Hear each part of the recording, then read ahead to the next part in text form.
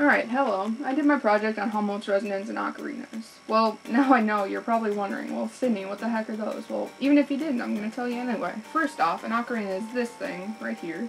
And it's basically just a little flute composed of a neck, a hollow body with holes in it, and pure awesome. Yeah. And anyway, Helmholtz resonance. Well, resonance by itself is defined as the tendency of a system to oscillate with a greater amplitude at some frequencies than others. And Helmholtz resonance is this air resonance within a cavity, and that resonance relies on the springiness of air, which I will explain later in greater detail, don't worry. Don't worry yourself, it's okay. Anyway, examples are hollow guitar bodies, empty bottles, which are very simple resonators, and ocarinas, which are complex and what I focused on for my project. Now, I'll go into a little more detail about this air springiness concept. Let's say you have this little bottle right here, and this little bottle is filled with a whole bunch of air particles.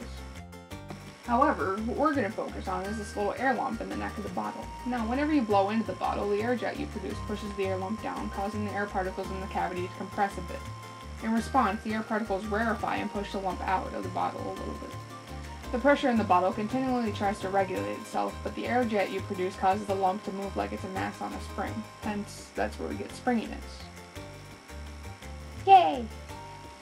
Also, if we analyze this on a pressure versus time graph, this is where our wave ends up coming from.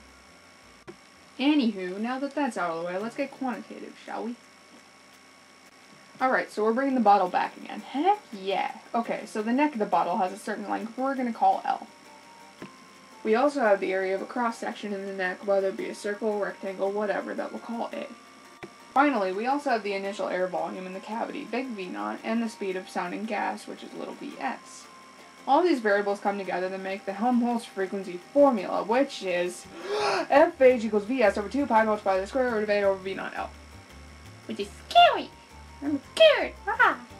Once I got over being scared of that, I realized that that formula would work fine for resonators that produce only one frequency, like empty bottles for instance, but not so well for ones that can produce multiple frequencies, such as ocarinas, which leads into what I did. Now, ocarinas are covered in a bunch of holes, mine has 12 for instance, that allow the ocarina to change its frequency and pitch. Each of these holes has a different diameter, and therefore a different area, so I measured all of them, as you can see right here. Once that was out of the way, I tested out the different frequencies that each hole produced, along with a large variety of hole combinations.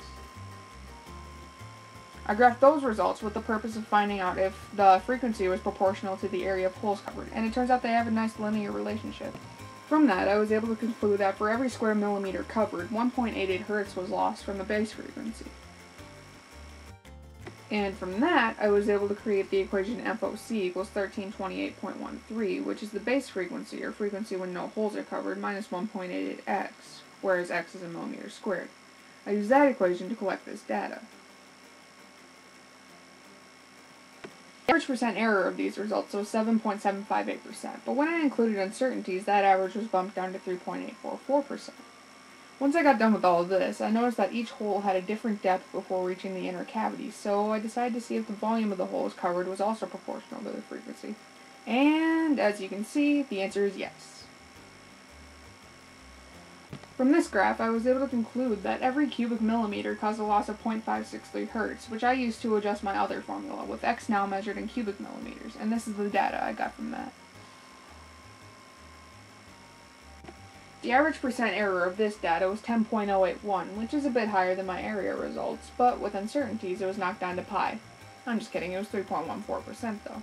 Now let's compare. For my area results, my data was a little less accurate, but I did have a smaller realm of uncertainty, whereas for my volume results, my data was a little more accurate with a larger realm of uncertainty. Some possible sources of error I could have had during all this were sound interferences while I was taking data, but that could have been taken care of when I moved to a quiet room to take my data after a while, but I think mostly they came from measurements because finding hole depth is really hard without proper equipment. But anyway, that sums up my project, so thanks for watching. Oh, wait. Haha.